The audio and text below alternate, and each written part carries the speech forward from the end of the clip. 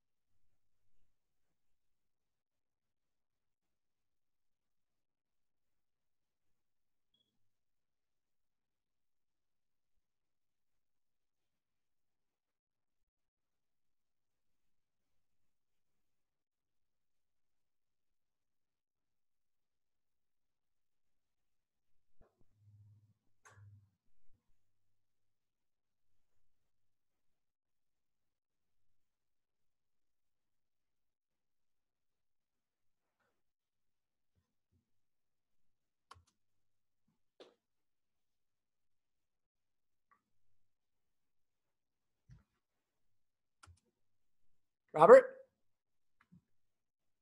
Oh. Robert? Hello. Hello, I can hear you there. Edith? Yeah, let me just change my name to. Okay. It's okay. I recognize your face. Yes, I'm here. Okay, good. I was getting worried there was nobody here and it's like 5 minutes to 4. So I just sent the email again to make sure people are finding this room okay.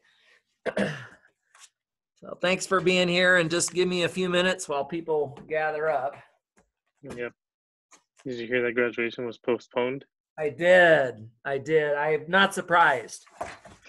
But I wonder if that means that they're not going to have the rest of the classes either then. Yeah, I don't know. We're back on April 26th. Yeah.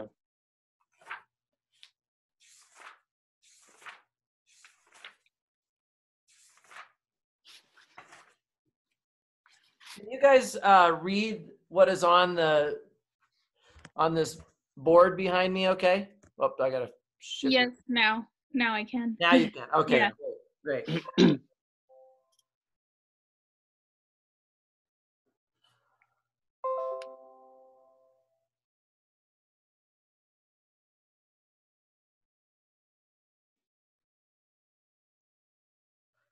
Some people are having trouble getting into this room, I feel like. Let me just see.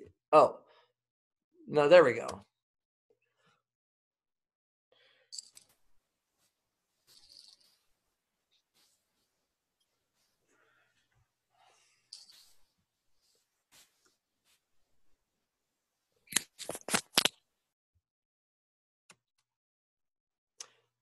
Hey, everybody. Hi, Dr. Annan. Hi, good to see you guys, even if it's through a computer.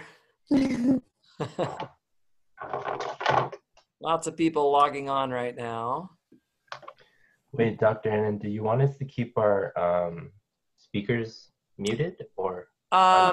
I'll talk about that once we get started. I can actually mute everybody with the click of a button. So I wish I had that kind of power all the time in my life, but just like shut everybody up anytime I want. But at least for this purpose, I can do that. But I'll tell you in a minute, once everybody gets here, kind of what I hope will be the best way to handle this. Make sure you can read my whiteboard okay for now. This is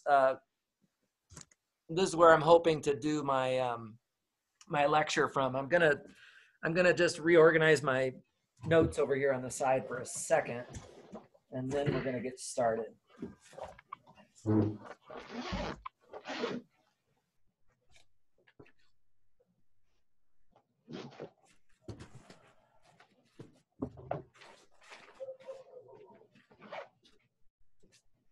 Let's see. I have about 12 people here so far. There's Tanya, Twan, Amanda, Austin, Edith, Jocelyn, Michelle, Tanya, Vanessa. Awesome. All right. Just hang tight, guys. I'm going to wait a couple more minutes.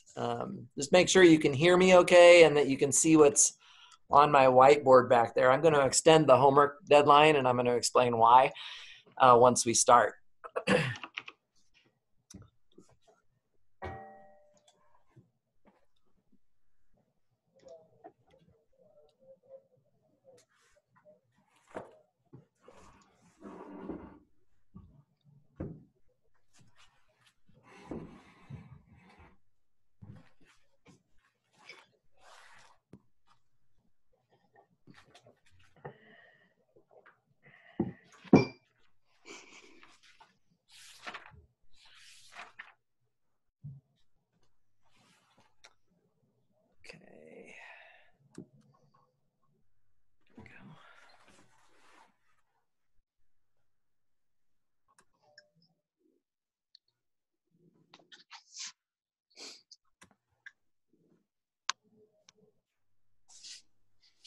Hello. Hi. Is this Day? Yeah, this is Day. Great. Good to see you. Can you see me and can you see the board behind me? That's the first question. Yes, I can see everything. Great. I've got 16 people here so far. We're supposed to have 28 in the class, so I'm going to wait. Can we hear the other students or just me? Yeah, we can hear you. I think everybody can hear everybody. I mean, at some point I'm going to probably start muting everybody, but not yet. I'm not worried about that quite yet. People are finding their way over here. Okay. If you have headphones that you can wear, that is definitely a nice option.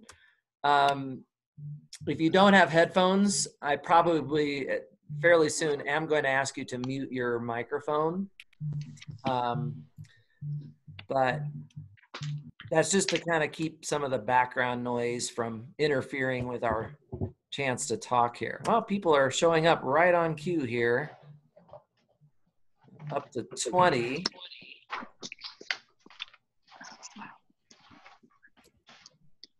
If anybody cannot hear me okay, then be sure to let me know and we can see what technology adjustments we need to make.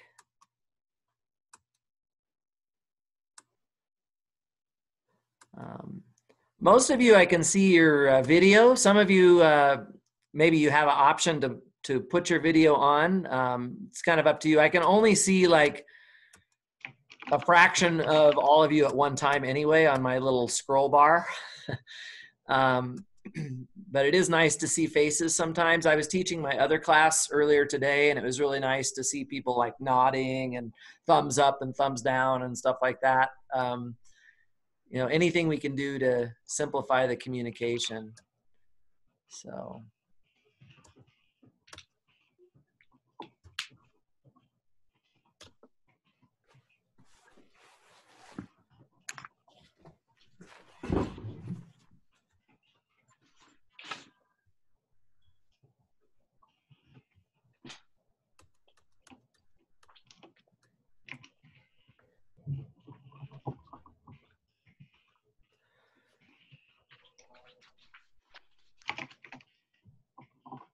All right, and maybe I'll go ahead and get started. I'll start talking. It's going to take me a little bit of time to just kind of explain some logistical things before we can actually do any math today. So it's great to see all of you. I hope that you're all being safe, taking good care of yourself, washing your hands a lot, and doing what you can to sort of help out with this very strange times that we're living in right now. For my part, when I was in Fullerton, I lived in an apartment and I shared a place with 3 other people that each go their own separate directions. And I live in a pretty small place there. I decided, because I figured this was going to be an extended time away, that I would relocate. So I am actually coming to you from Colorado. I drove 17 hours yesterday. I got to my house at 3 in the morning and I went to sleep for like 4 hours, and then I got up and started getting unpacked and getting ready for today, because Tuesday is a busy day for me with all of my classes. So if I look a little tired or seem a little less organized than normal, please try to bear with me. It has been a big adjustment for me as well. But now that I'm here, I'll be able to stay a little bit more isolated.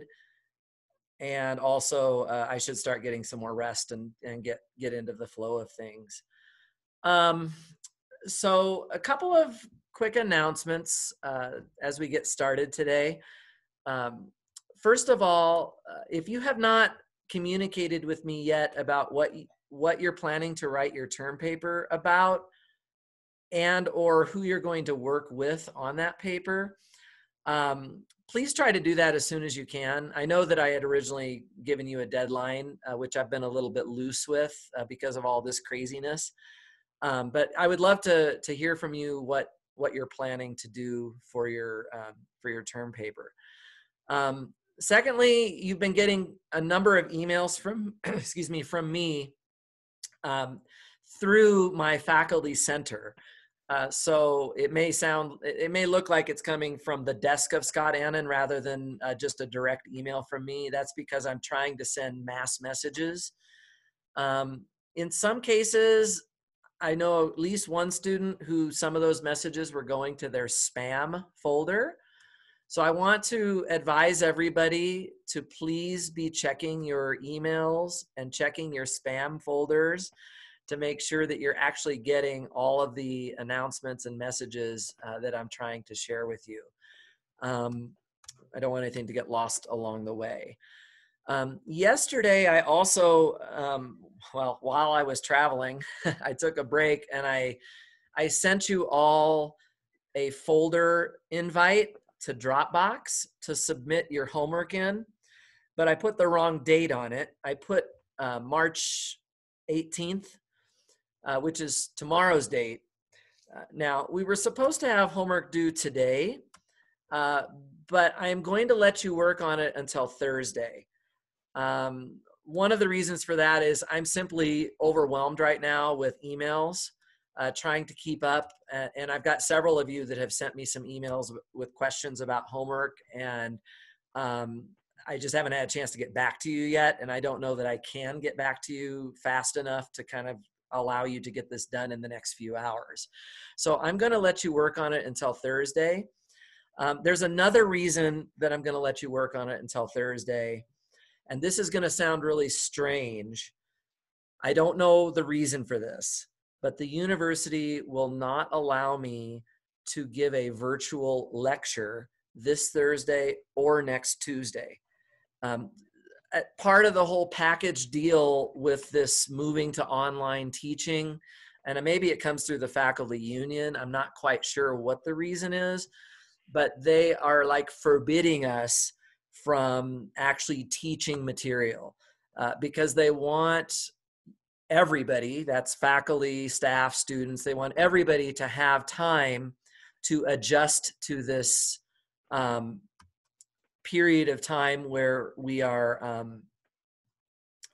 transitioning, and people are having issues with technology and everything else. By the way, right now I have all of you muted. So if you're trying to talk to me, just hang tight. I will unmute you in a minute to see if you want to ask me a question. But I just want to get some things said first before I take questions. So anyway, they're not going to allow me to like give a virtual lecture on new material on Thursday or next Tuesday.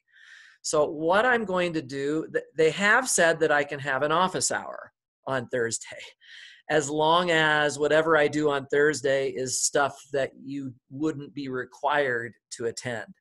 So here's what I'm going to do, guys.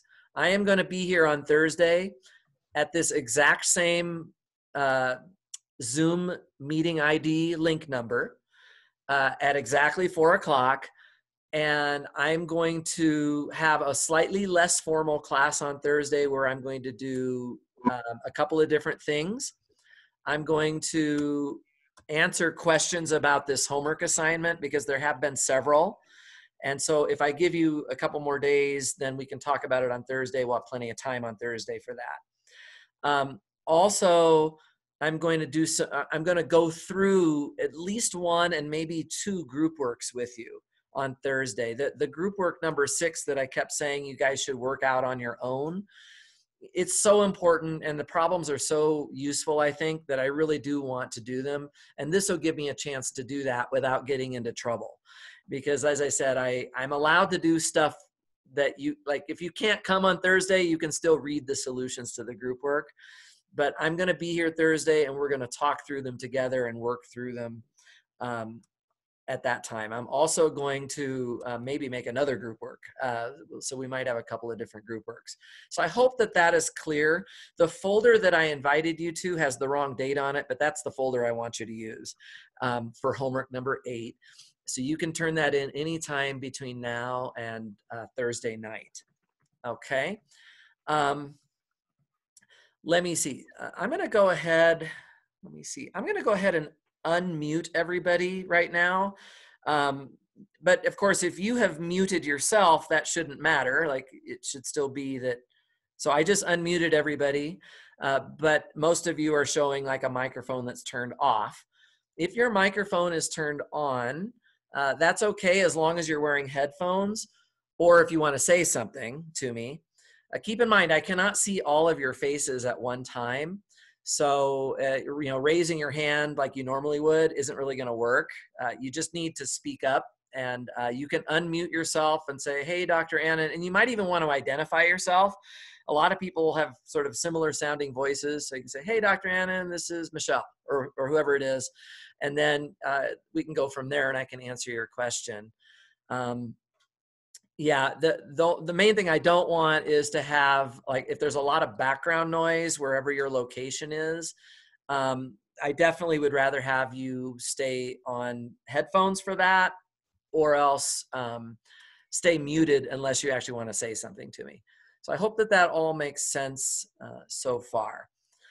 I have not yet put up a new homework assignment. I'm going to do that. It's going to be due probably next week on Thursday. Again, I can't do anything next week on Tuesday that's like official. So I'll probably shift that to Thursday. And then the week after that, we have our spring break. So that's kind of where we're at. Well, this is great. I've got 25 people here. That's almost everybody in the class. Probably better than my regular attendance. Who knows?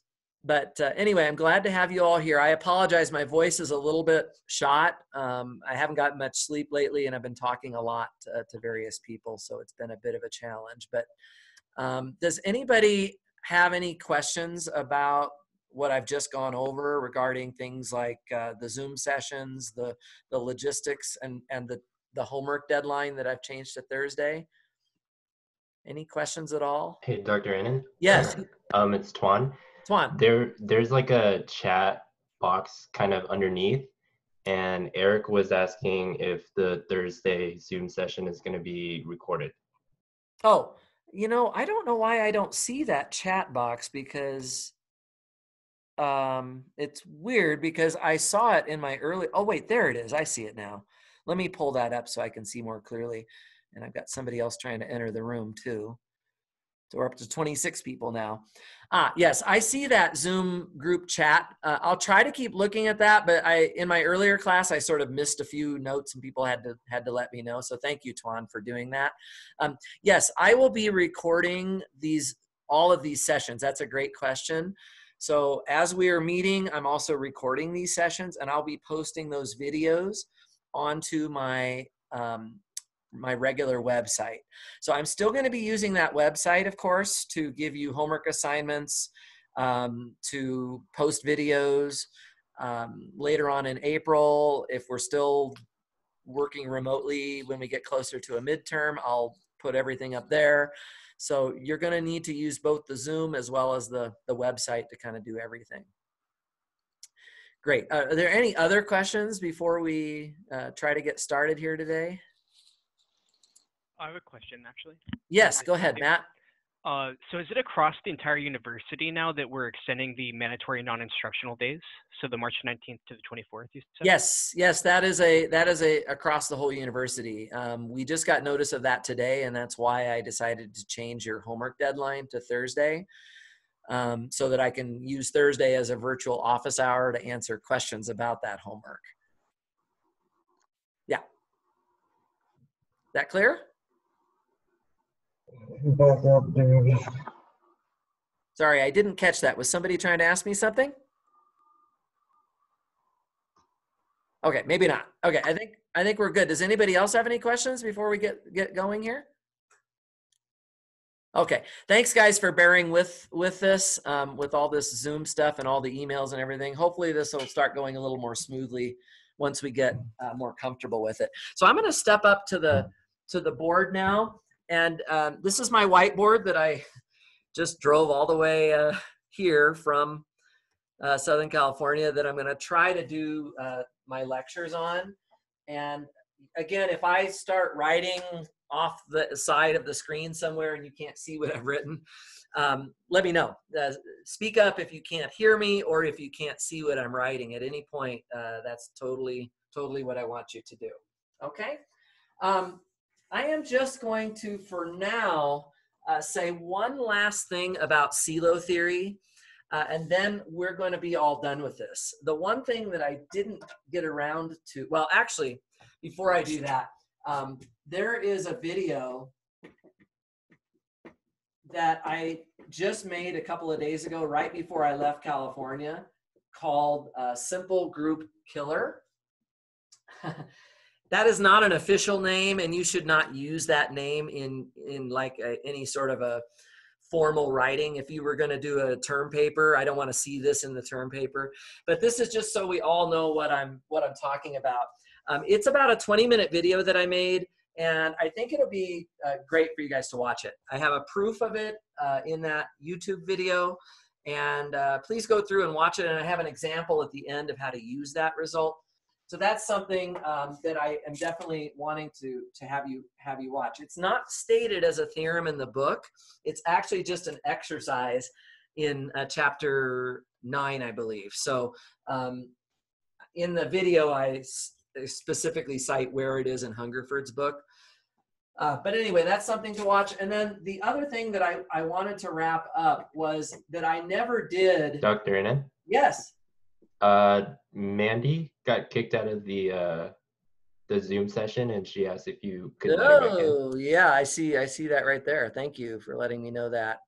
I don't know how that happened. Okay. Oh, she should be back in now. Yeah, I'm good. Okay. Thank you. Yep, you bet. Sorry about that. Okay, so the other thing, I never actually did state all of the Sylow theorems for you. I got so excited about the third one that I never did state the first two Sylow theorems. So I want to take just a second and tell you what the other two Sylow theorems say. So the first Sylow theorem, the third one is the most fun one. It's the one that you get to do all the applications with. But the first Sylow theorem says the following: if there is a prime P that divides the size of the group G, then G has a subgroup G has a subgroup of size P to the K, right? For all K, this would be for all positive integers K, for all positive integers K, such that P to the K divides the order of the group. Okay, so I'll let everybody kind of digest that with me. If we have a prime that divides the size of our group, then this is telling us that G will have subgroups of all prime power sizes that lead up to the biggest power of P that divides the size of G. Let me just give you a quick example of that. So as a quick example of this first Sylow theorem, let's suppose that the size of G is 3, well, let me write it as a number first, and then let's do 8,100. Okay, just something like that, 8,100. Okay, and let's just think about a prime that divides that. So I'm just gonna pick one in particular that's staring us in the face, which is the prime 3. So 3 is definitely a prime that divides the size of the group. So what this first Sylow theorem says, okay, so let me just note here that 3 does divide 8,100. So this just says that G will have a subgroup of every power of 3 up to the largest power of 3 that divides the group. So the first Sylow theorem implies G has subgroups, has at least one subgroup, right? There exists a subgroup of sizes 3, 9, 27, and 81. Can everybody see that okay over there? Let me tip that down a little bit better. There we go. Okay, so these are just the different powers of 3 that divide into the size of the group. Of course, you guys remember, I'm sure, maybe somebody who's not muted want to tell me, what is the name for a subgroup, in this case, that has size 81? What would we call that subgroup? A P subgroup? It's a Sylow P subgroup, right? It's the largest power of P that divides into the group. So any subgroup of size 81 is a Sylow 3 subgroup in this case. Any subgroup of size 81.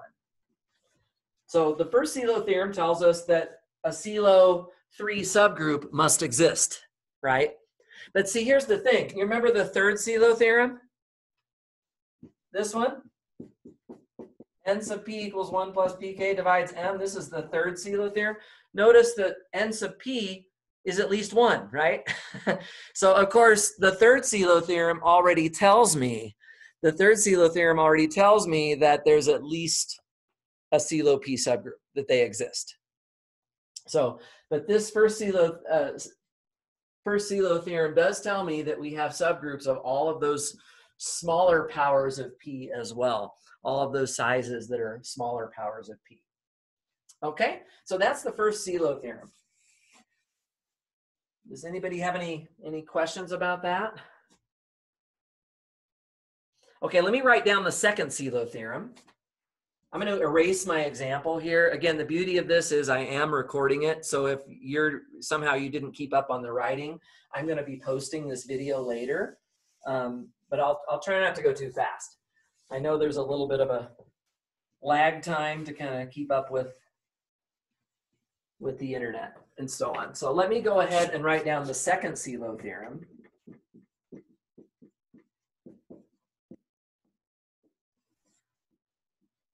Okay, the second Sylow theorem just says this. If P and Q, capital P and capital Q, if we have those two things, if those are two Sylow, let's say P subgroups of G, come over here for a second. So if capital P and capital Q are two Sylow P subgroups of G, then there exists an X in the group G such that X inverse times capital P times X is equal to Q. Okay, hopefully that is coming through on the transmission all right. Let me just say what that's really telling us. You have two subgroups that are both Sylow P subgroups. So, of course, that means that they have the same size. But what this is saying is more than that. This is saying that these two Sylow P subgroups not only have the same size, they are actually conjugates of each other. In other words, I can take all of the elements from one of the Sylow P subgroups and find an X in the group to conjugate it by to get the other one. And that actually has a consequence that, so in other words, these aren't just two subgroups of the same size that have nothing to do with each other, right? We have two subgroups of size 81 in our group of size 8,100. That's great, but are they related at all? This is saying, yes, they are. All Sylow subgroups are conjugate to one another. I can take one of the Sylow subgroups and find an X and conjugate it into another one. Okay? This is what this is saying. Now, the other thing I want to point out here is that this actually implies that P is isomorphic to Q. Now, that's not normally stated as part of the Sylow theorem, but what this is saying is that these are subgroups, right? So they are groups in their own right. Dr. Annan? Yeah. Time out. Amanda just said that she got disconnected again. Huh, that is very strange. I added her back in. Oh, but she got disconnected again. Something about her Wi-Fi. Oh, hopefully it's fixed. Sorry. Okay, there she is. I'm back. Thank you. Okay, no problem. It looks like I got everybody here. All right, great.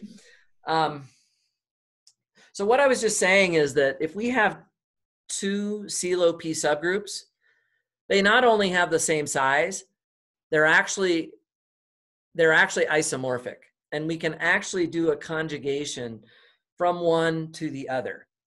And so, you know, for example, if I don't know, what if our Sylow subgroup has size 8, and one of our Sylow 2 subgroups is D4? Then what this theorem implies is that all of our Sylow 2 subgroups are isomorphic to D4.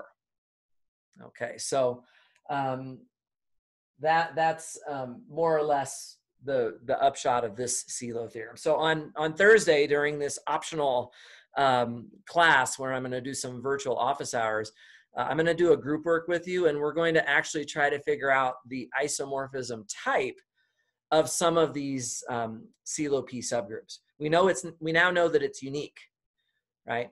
All Sylow P subgroups of G for a given group G are isomorphic to each other. Okay, so that's the point of what this theorem is saying. Okay, but again, there's not much else to say about it. The first two Sylow theorems are not nearly as practical in terms of how they get used as the third one, which we talked a lot about in our classes last week. Does anybody have any questions about this? Okay, if not, we're going to completely change gears. I'm going to erase this, and we're going to start something else.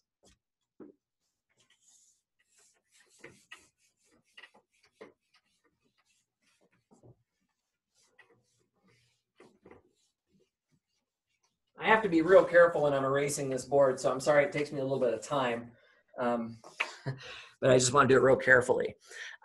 So here's the thing. We've done about as much group theory at this point as I would like to do. I'm going to move on and talk about ring theory next. And I'm hoping that I'll be doing a bit more than what you may have seen in 302. We will be coming back to the group theory, however, at the end of the semester when we combine it with field theory to develop this amazing relationship between groups and fields, which is known as Galois theory. So the group theory is not going away. We're just taking a break for right now, and we're going to do some ring theory. So this is actually going backwards in our book to chapter 3. So I'm going to put some ring theory up here.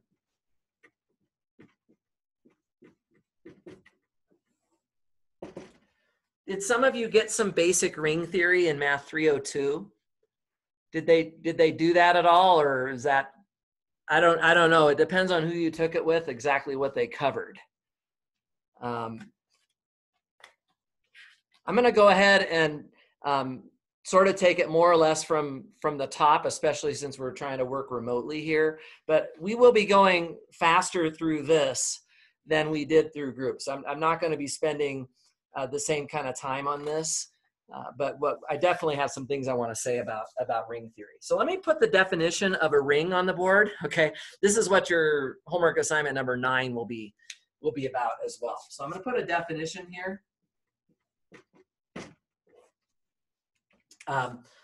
So here we go. A ring is the following thing. It is a set. I'll call it R. A ring is a set R with 2 operations. Let me just make sure I'm not standing. It's a set with 2 operations. Those are usually written as a plus and a times. Okay, such that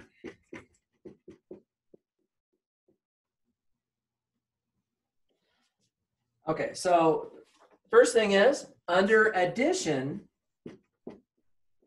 if we just focus on the addition only and we ignore the multiplication operation, this is an abelian group. So under addition, we have an abelian group, so it's kind of nice that we use a plus sign for that, because usually in group theory, for abelian structures, we like to use a plus, all right? The second condition is that if A and B are elements of the ring R, then A times B is an element of R. And as you can see, I'm already dropping the dot. I'm not writing the dot between the A and the B. So A times B is an element of the ring. The third one is that if A, B, and C are elements of R, then AB times C is the same as A times BC. This is the usual associative law. And finally, we have the distributive laws. So if A, B, and C are elements of R, then there's actually 2 equations I want to write down here. The first one is that if you take the quantity A plus B and multiply by C, we get AC plus BC. And secondly, if we start with A on the left and multiply it by the quantity B plus C, we get AB plus AC.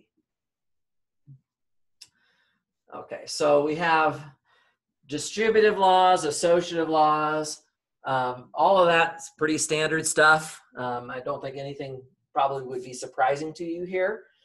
There is no requirement that the ring be commutative under multiplication. Under addition, we have to have an abelian group, but under multiplication, not necessarily. So I'm going to add that as an extra down here.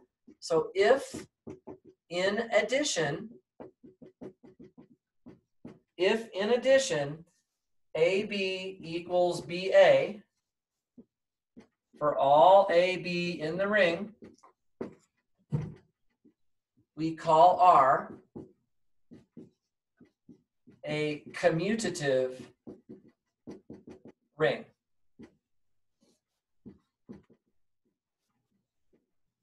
So a commutative ring just means that when you multiply the elements in either order, you get the same result. Can anybody think of an example of, so let's start, we're gonna write down some examples in a second. Can anybody think of a good example of a non-commutative ring that you might know? Where you can do addition and you can do matrices under multiplication. Pardon me, Austin? Matrices under multiplication, like regular. Exactly. Matrix multiplication is a great example of a place where you do not have commutativity. So let me write that down as an example here at the bottom. So for example, I'm going to use this notation, mn of r. I guess I'll write it that way for now. If I think of that, and I'm actually going to use a notation that we've seen before. I'm going to put a little angled brackets here, and then I'm going to put a plus and a times. This is just square matrices of size n by n with regular addition and multiplication. That is a non-commutative ring. Right, so definitely matrices don't commute. Okay, so hopefully that makes some sense. Now there are also some optional properties. You might be wondering whether the elements in the ring have to have an identity element under multiplication. It's not required. Or whether elements have to have inverses under multiplication. And that's also not required. So the addition structure is pretty rigid. Under addition, you have to have a group. So you're going to have an identity element. Everybody's going to have an inverse, right? All the axioms of a group have to be satisfied. Under multiplication, everything is pretty much optional except for what? Closure, associative, and distributive laws, right? So everything else is kind of optional. Let me, I've run out of room already. I'm going to erase, I think I'm just going to go ahead and erase this definition. Does anybody need me to keep this up here for another minute or two, or have you guys had a chance to kind of get it written down? It's kind of a long definition. Dr. Annan? Yes. Hi, it's Snowy. So the first property, that would be abelian under addition, right? Right. The part A up here is that under addition, the ring has to be commutative. In other words, it's an abelian group under addition. Okay, thank you. That make sense? Yes. All right, great. Anybody else have any questions yet? I'm going to go ahead and erase this definition, even though we definitely need to know it since we're talking about rings now. But under multiplication, there are not a lot of things that are required, so we can add them as extras. So let me put this into the notes here. These are what I would call optional properties.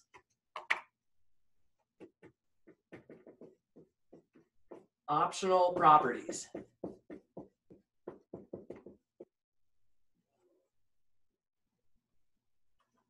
So the first one is, if there exists, I'm going to write this as a 1 with a sub r on it. If there exists a 1 sub r, which is an element of the ring, right, such that x times 1 sub r equals 1 sub r times x equals x for all x in the ring, then we call R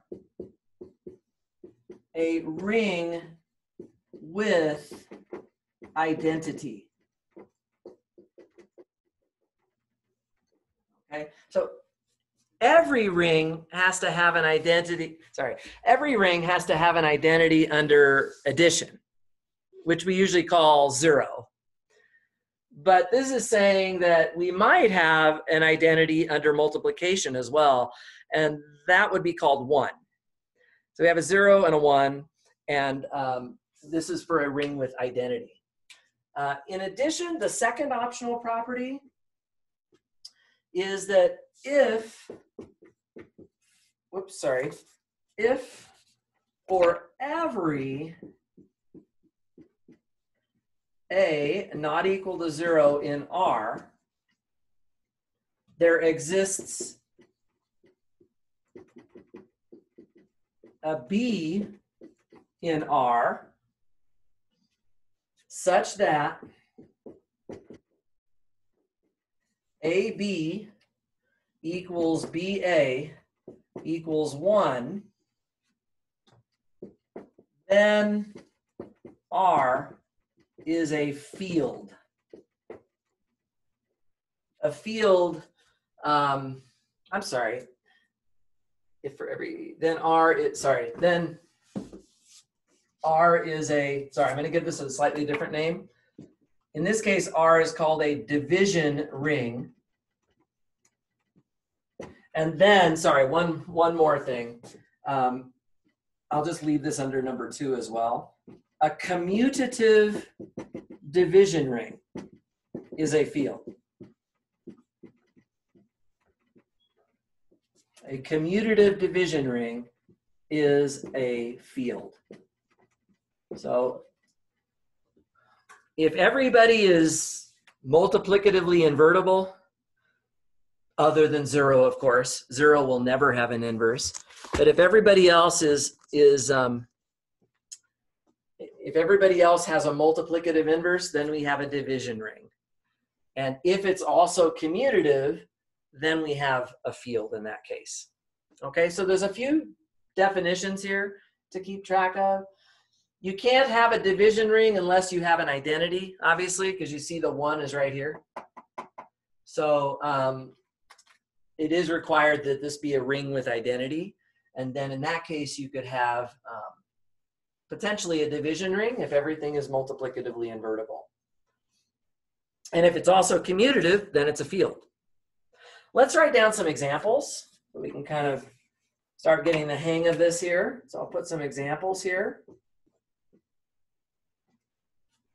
Okay, so the first one, well, I'm going to write down a whole bunch of examples at once here. If you take Z or Q or R or the complex numbers or even Z sub n, if you take any of those examples, integers, rational numbers, real numbers, complex numbers, integers modulo n, these are all rings. And in fact, these are all commutative rings. These are commutative rings with identity. These are commutative rings with identity, exactly. So they all have a 1. They all have commutativity under multiplication. The distributive laws, the associative laws, I know I'm getting cut off the screen. The problem is if I push that laptop back, you won't be able to read the screen. Is everybody able to read my screen? So far, so good? Yes. Yeah, let me know if it's not clear, but I'm trying to write fairly big as best I can. Yeah, so anyway, that right there is a whole big laundry list of rings. Now, I already mentioned a moment ago that if we go to matrix rings, so if you take, say, n by n matrices over the real numbers, for example, this is a non-commutative ring. This is a non-commutative ring. This is just matrices. N by n, obviously n has to be at least 2 for that to be non-commutative. A third example, and I really like this example, and it's actually also a whole big family of examples again, is we can take anything from the first list and turn them into polynomials. So what I'm going to do here is I'm going to make a ring out of Z of x and Q of x, R of x, right? All of these, C of x. And the next one, the last one over here is going to be Z sub n of x. So these are just going to be algebraic structures where you're talking about polynomials. And you can obviously multiply two polynomials and get another polynomial. Polynomials are distributive, associative, and so on and so forth, right? So those are great examples of rings. You can do addition, subtraction, multiplication.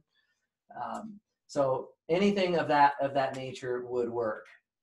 Can anybody think of an example of a ring without identity?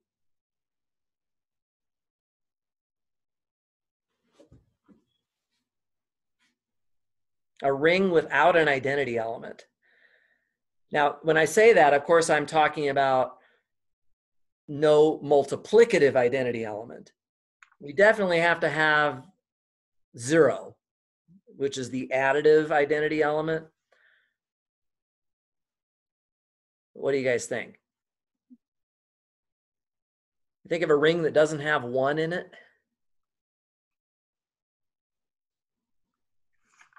How about we just take something like the even integers? Would that work? 2z. This is all even numbers. Can you guys see the bottom there? All even integers. Under addition, that's definitely a group. The identity element is 0. And the inverse of each even number is just the negative of that number, which is still even. So this is a group under addition. It's abelian. It's certainly under multiplication. It's going to be associative. It's going to be distributive. But there's no multiplicative identity element, is there? This is a ring without identity. Okay, so this is a ring. It's a commutative ring, but I'm just going to say a ring for now. This is a ring without identity. Okay, so Dr. Annan? Yes, question. Sorry, to go back to number 3, you wrote down like z of x cubed. Like, is that same thing as number 1, commutative ring with identity, or what would you classify those as? Sorry. So all of those polynomial rings, these are commutative rings. Thank you for allowing me to go back and add that.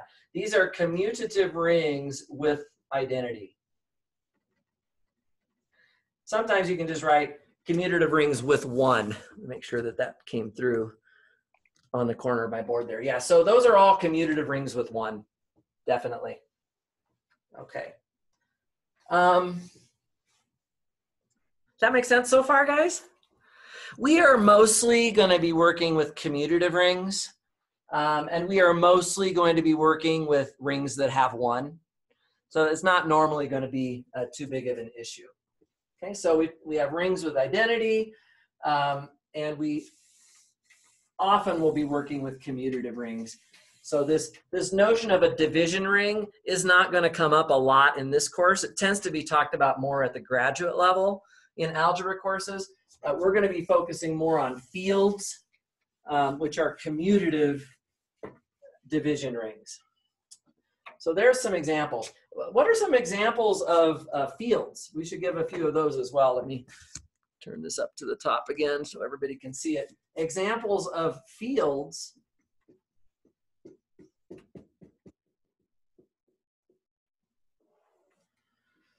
So now these are going to be rings that have the property that they have to have a multiplicative identity, and every non-zero element has to be invertible under multiplication. Are any of the examples in 1 through 4, are any of those going to be fields? 1. Is Z a field? Does every number have a multiplicative inverse? No, because 0. Oh, no. Well, forget about 0, guys. 0 is not, we don't ever talk about 0 here. So it's just the non-zero elements. Does every non-zero element have a multiplicative inverse? Yeah. Oh, wait, for in the Q, right? Yeah. No, so right? For example, what's the inverse of 3? 1/3. That's not in the integers. And that's not an integer, right? So Z is not a field. But what about Q? Is that a field? That's a field. That's a field for sure, right? So Q certainly works, right? Every non-zero rational number has a multiplicative inverse, which is just its reciprocal. The real numbers would certainly work. The complex numbers, all of those examples are certainly going to be fields. That's about it on this list. We have isn't ZP a field? So if yes, n is prime. I'm gonna get to that one in just a second, but I'm kind of looking at some of these other ones. The matrices are non-commutative, so that's not a field. What about these polynomials? Are those going to form a field? Any of these going to be fields? You know, can I take the multiplicative inverse of 3x plus 5, for example? Does that have an inverse? Well, the multiplicative inverse of that would be 1 over 3x plus 5, but the question is that a polynomial? That's not a polynomial, right? That's what they would call, it's sort of in the high school algebra course, they would call that a rational function, right? It's a fraction of polynomials. So polynomials are very bad with respect to multiplicative inverses. So none of the polynomials in example 3 are going to work. Obviously 2z doesn't even have an identity element, so that's not going to be a field. So there's just one more example of a field that I want to show you. But as you can see, our list is getting pretty thin here. We don't have too many examples of fields. So let me give you this little fact, and we'll actually try and prove this fact, I think. So here's a fact. Under what circumstances would Zn, so this is integers modulo n, under what circumstances would that be a field? Does anybody have a conjecture or a gut feeling? When n is prime? Oh, you guys already know this. Yes, when n is prime. That's exactly right. So that is an if and only if characterization. So if you're looking at a prime number, then you're definitely going to have a field there. Why don't I take a minute and write down the proof of that? I think that might be kind of a useful thing to do. Is this all kind of mostly review so far? I mean, I'm not sure if this was covered in 302 recently, or is this too slow, too fast, about right? What do you guys think? I think it's pretty good. Decent for now? Okay, great. Okay, so let me try and prove this fact. So proof, this is an if and only if, so I have to go both directions. I'm going to start by proving from right to left. So let's assume that, I'm going to call it P now. Let's assume P is prime. And I'm going to try to show that Zn is a field. Of course, it's already a commutative ring with identity, right? So all we really have to show is that every non-zero number has an inverse, right? So let's see if we can't do that. So I'll just call it K, be an element, oh sorry, K not equal to 0 in ZP. So I'm going to take a non-zero element of ZP, and I'm going to try to show that it has an inverse, okay? So we can assume, because we're working in ZP, we can assume therefore that K is somewhere between 1 and P minus 1. It's not equal to 0 in ZP, so it would have to be limited to that interval of numbers, okay? Now, here's the thing. Because P is prime, do you guys agree that K and P are relatively prime to each other? So note, I'll just write this down. The GCD of K and P is equal to 1. They have no common factors. Because P is prime, the only factors of P are 1 and P, and K is, it's at most P minus 1. Okay, so do you guys remember the Euclidean algorithm? I think I talked about this briefly at one point earlier in the semester. that you can take the GCD of two numbers and write it as an integer combination of those two numbers? Yeah, so we did talk about that. We used it actually in one of the homework problems. So we can find, I'm going to just say it this way, there exist integers a and b, these are elements of the integers, with ka plus pb equal to 1. This is this magic equation that comes out of the Euclidean algorithm. Okay, so we have that. Now in ZP, in the ring ZP, this reads. Okay, so guys, remember in ZP, what is P equivalent to?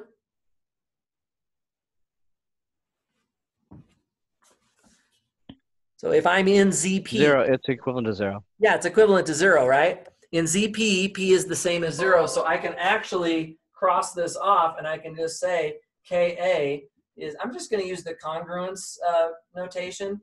Ka is congruent to 1 in mod P. But that's telling me basically that A is the inverse of K.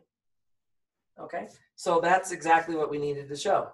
So this implies that A is the inverse.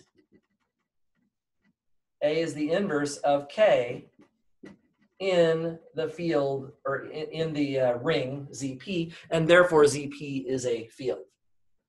Okay, so thus ZP is a field.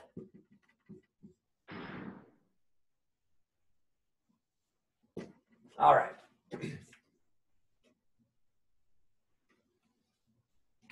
Any questions on that part of the proof? So if n is a prime, then Zn will be a field.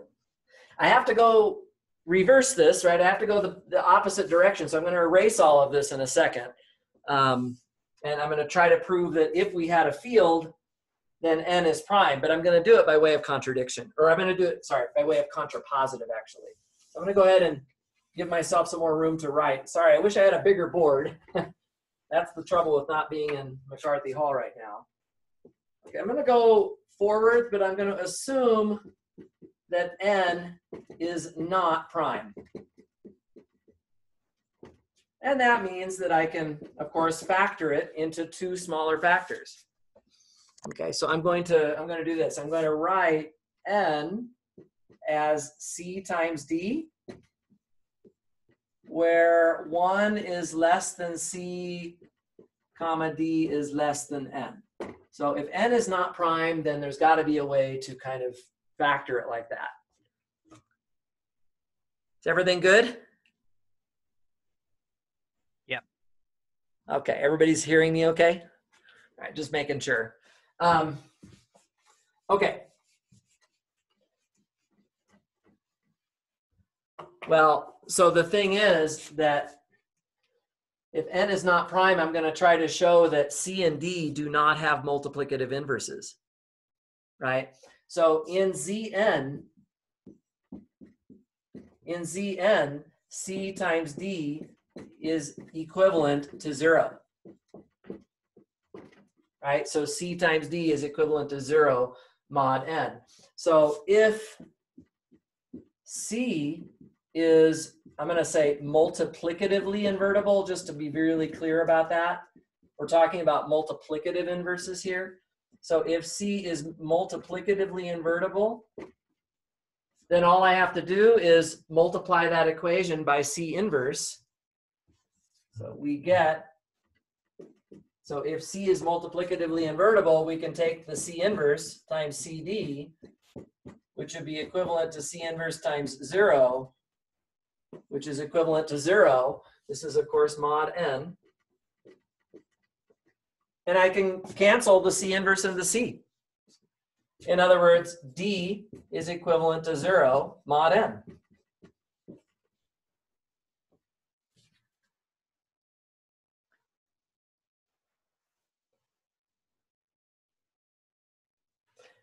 And so, well, that's a contradiction. Because look where look at where d lives. D is some number between 1 and n. So it's certainly not congruent to 0 mod n. So this is a contradiction. It contradicts the fact that D was supposed to be strictly between 1 and n. Okay. Okay, so therefore C is not multiplicatively invertible.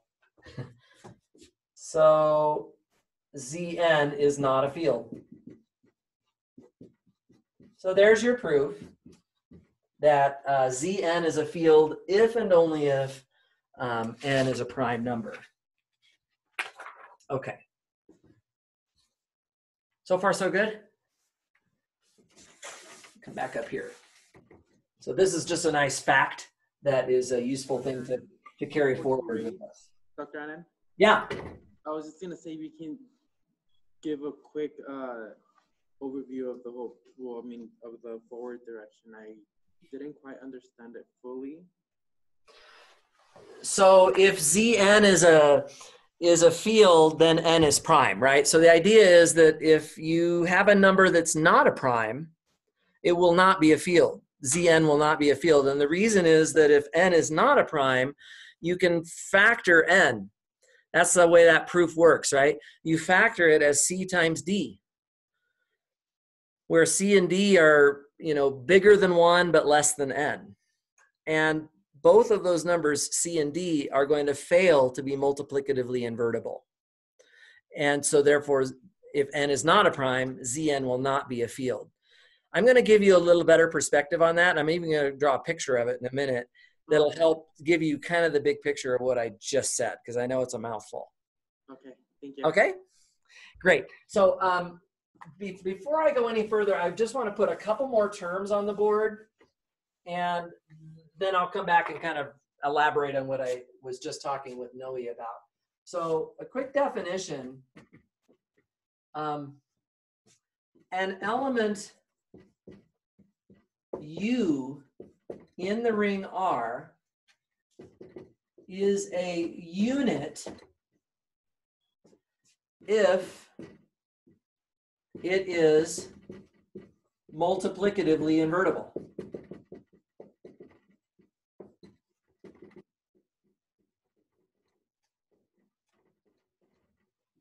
So when I talk about a unit in a ring, I'm just talking about an element that is multiplicatively invertible.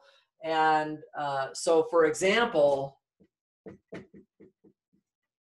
if F is a field, I'll call it capital F. If F is a field, every non-zero element is a unit. That's kind of the definition of a field. The definition of a field is that every non-zero element is a unit. Every non-zero element is multiplicatively invertible. Also, it's worth noting, I'll just call this a remark, the set of units, let me give that a notation, I'll call it U of R. If we just take those multiplicatively invertible elements, this set of units forms a group under multiplication.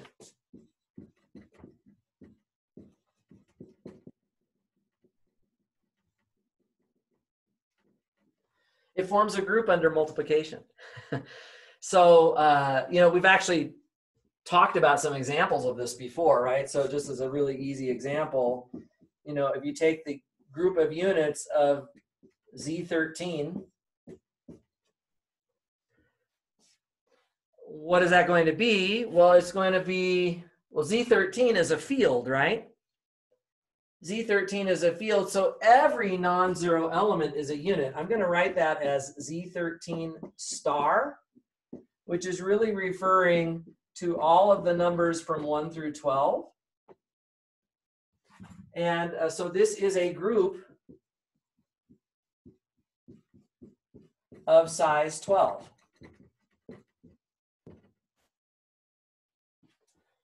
Okay, so then we can go back to group theory and ask, well, what group of size 12 is it? Right, it's going to be an abelian group of size 12. So we have a list of candidates and we can further analyze things. It turns out that the group of units of ZP is always a cyclic group. This is not quite such a trivial fact, but so in this case, these 12 numbers are forming a group that is isomorphic to Z12, but I want you to be careful here. I don't mean Z12 under addition. Well, this is Z12 under addition, but these numbers 1 through 12 are being viewed under multiplication. We're taking the multiplicatively invertible elements out of Z13 and forming a group out of those. So there's just a quick example of units. It's just the multiplicatively invertible elements of a ring. Maybe just one more example. The units of, I don't know, the integers. If I want to know which integers are multiplicatively invertible, what would I get for the answer for that? Which integers are multiplicatively invertible? Just one. 1 and? 0. A -1, right? -1, thank you. That's right. Plus or minus 1, right? Plus or minus 1. The positive one and negative one, these are the multiplicatively invertible elements, okay? Nothing else has a multiplicative inverse in the integers. But if I wanted to know, for example, what are the units of Q, well, now you're talking about a field again. So every non-zero rational number would be a unit. So your group of units would be Q star in that case. Okay. So anytime you have a field, the group of units is just F star, right? So coming back up to this example, the group of units of any field would just be F star. Okay? Great. So we know what a unit is. Now I want to talk about something that is almost like the opposite of that.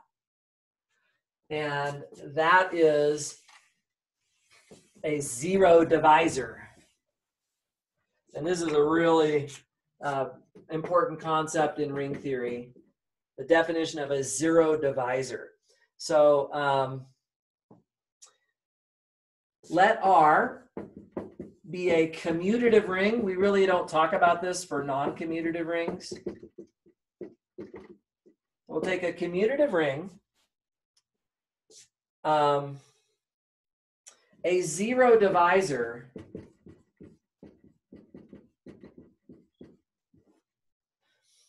is an element, I'm going to call it little a, which is not equal to 0. So it's a non-zero element such that there exists a b not equal to 0 with a times b equals to 0. This is where things get a little tricky, because most of your life you've been working in rings that have had none of these zero divisors in them. In fact, as a follow-up definition, we can talk about what is an integral domain.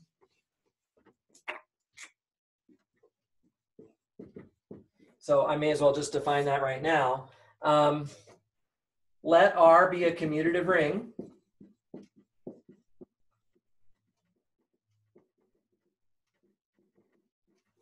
Right, let R be a commutative ring.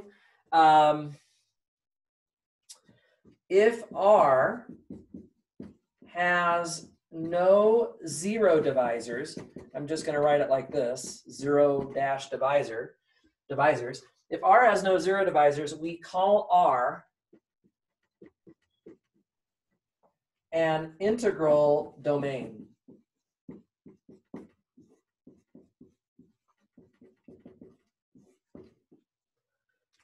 Okay, so if there are no zero divisors, then what we have is called an integral domain. So I think the best way to get a handle on units and their relationship with zero divisors is if I state a remark right away and try to convince you of this immediately. And it's this: an element cannot be both. It's impossible for an element to be both a zero divisor and a unit at the same time. So let me just put that down here. A zero divisor cannot be a unit. A zero divisor simply cannot be a unit. Let me just write down a short proof of that for you guys real quick. Again, feel free to chime in if anybody's got any questions here. We've only got a few minutes left. I'm going to try to get this in and draw a picture to wrap things up for today, and then we'll call it good. The proof is just this. Suppose that let's say A is a unit and a zero divisor.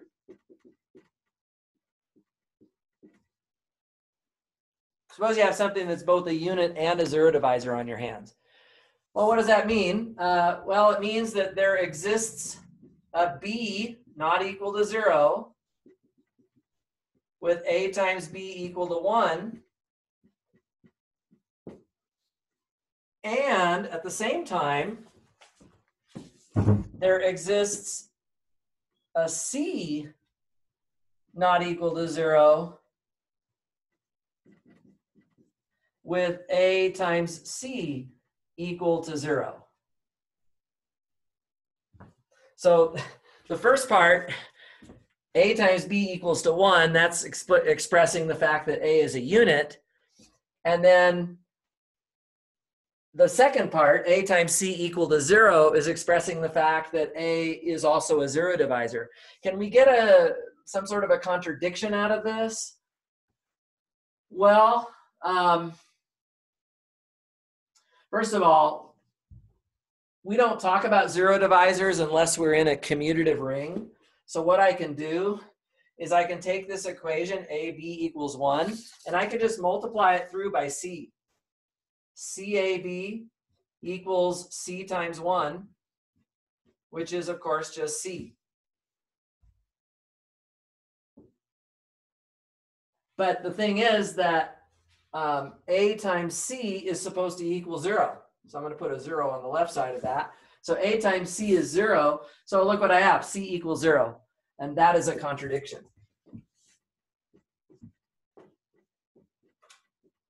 That is a contradiction. So you cannot be both a unit and a zero divisor at the same time. Let me draw a picture because this really helps. Dr. Annan? Question? We can't really see the bottom part. Oh, thank you for letting me know. Let me move this up a little bit better for you. Is that better? Yeah.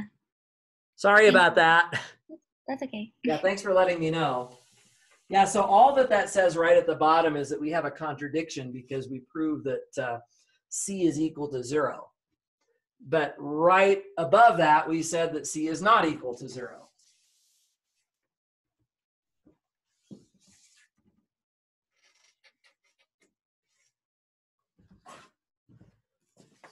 Okay. Let me draw a picture because this picture will really help you understand how rings look. Here's a picture of a ring. One of my really fancy pictures again, right? Now, there is a 0 in my ring. I'm going to put it at the bottom. And there's also a 1 in my ring. I'm just going to set that one over here on the side a little bit. And all of the units of the ring forms like a group over here. I'm going to call this U of R. These are the units of the ring. So we can kind of visualize them as this kind of little blob right here, right? Those are the multiplicatively invertible elements. And then what we just learned is that a zero divisor cannot be a unit. That means the zero divisors have to be over here somewhere and not intersecting with the units. So my zero divisors, just make sure that you're seeing all of that. My zero divisors are disjoint from my units, okay? Notice that 0 is not included as a zero divisor, but 1, of course, is a unit. So this is kind of my picture. If I have a field, how does the picture look for a field? Well, for a field, everybody is a unit except for 0. So I'm just going to cut 0 out, and there's my field. My U of F there is the whole entire non-zero elements of the set. That's the field. Let me write that a little nicer. I know it's a little hard to see. The units of F, which is just F star. For a field, this is just equal to F star. Does this make sense? Let me just see. There was one other thing. Yeah, let me draw one more picture, and then we're going to be just about out of time. Let me draw the picture for Zn. Okay, I'm going to draw another bubble here. Visualize one more thing. I'll put 0 at the bottom again. I'll put 1 over here on the side again. Now remember, if n is prime, then we have a field. In which case, this picture pretty much tells the story. But what I want you to think about is, well, what if n is not prime? So then you have all of the units. The units are here in this little bubble here. I'll just write units. And which elements are those that are going to be the units? Let's say in something like Z, I mean, we've already learned how to do this before. Let's say we're in like Z20. Just relatively prime. Yeah, just the numbers that are relatively prime to 20, right? So like 1, 3, 7, 9, 11, 13, 17, 19. It's just the numbers that are relatively prime to n, right? So the units here are the numbers relatively prime to n. Okay? But what's very interesting in this case, guys, is that every other element that's not in the units and other than 0 is actually a zero divisor. So the whole outside area here is completely zero divisors. There's. We can't see the Pardon? Is there a question? We can't see the bubbles. Can't see the board. Let me see what I'm looking at. I can see what I'm looking at. There we go. Is that better? Yes. Yeah. Sorry about that. I moved my computer a little bit closer to the whiteboard, and so I'm cutting things off a little bit. Sorry about that. So yeah, so in Zn, let me just reiterate what I just said. In Zn, the units are the numbers that are relatively prime to n, but everything else is a zero divisor. So the zero divisors are just simply those numbers that are not relatively prime to n.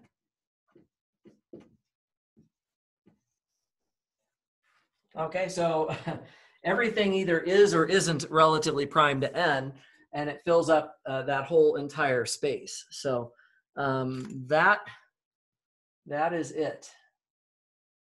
Okay, so I like to draw these pictures sometimes to just kind of show how these objects actually look.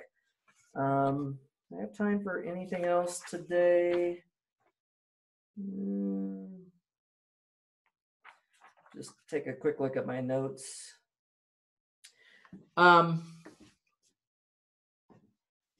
Well, I guess there is one last thing I can say because it takes like 2 seconds to say it.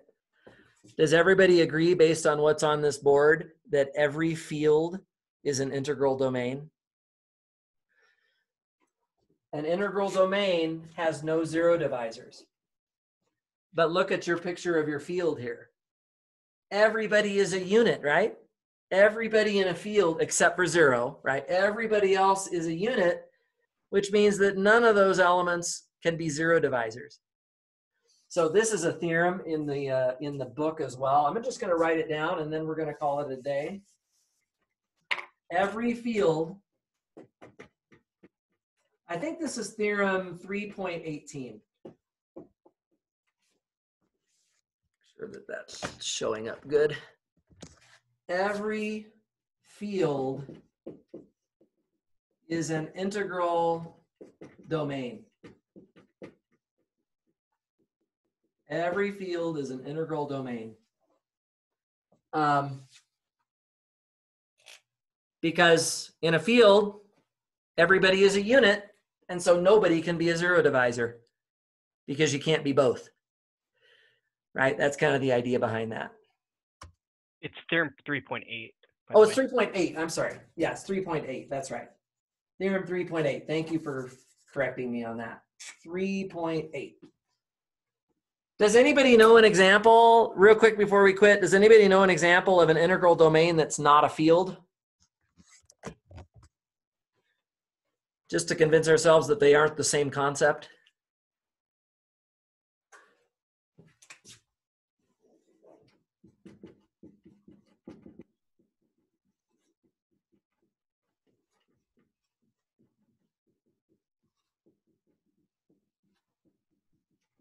Something that is an integral domain. So there's no 0 divisors in it. So we can't, it's got to be impossible to multiply two things together and get 0. But at the same time, not everybody is a unit. I'm looking for a real easy example. Wouldn't like a mod be a field? I mean, be an integral domain? Wait, never mind. Actually, could we just do the even integers again or something like that? You don't even need to work that hard. Even easier. An integral domain that's not a field. How about just the straight old integers? Right? In the integers, you have no 0 divisors. If you multiply two non-zero elements together, you get a non-zero result. So Z is definitely an integral domain, but it's not a field because most of the elements don't have multiplicative inverses. So integral domains and fields are not the same thing. You can have one without the other, but when these things are finite, they are the same. And I'll write that down and prove it later. That's about all I've got for now. Does anybody have any questions before we call it a day here? The structure of today's office hours. Yes, I am going to end this meeting right now and walk right over to, I'm going to click and open the office hour Zoom meeting, and I'm going to be right over there in just a few minutes. Just like when I walk down to my office, it takes me a few minutes to get there. I'll be coming right over. So feel free to drop into my virtual office hour because that's where I'm going to be headed. And I'm going to be here Thursday. Thursday's class is optional, but if you can make it, great. We're going to do a couple of group works, and I'm going to answer questions on the homework that you're doing that's now due on Thursday. And I won't do new material on Thursday. I may make a video that's outside of the context of Thursday, but I'll let you know about that. Okay, thanks guys for your attention today. I'll let you go. Be safe out there, take care, and I'll talk to you guys all again soon. Keep watching your emails. Will do. Thank you, Dr. Annan. All right, take care. Bye-bye.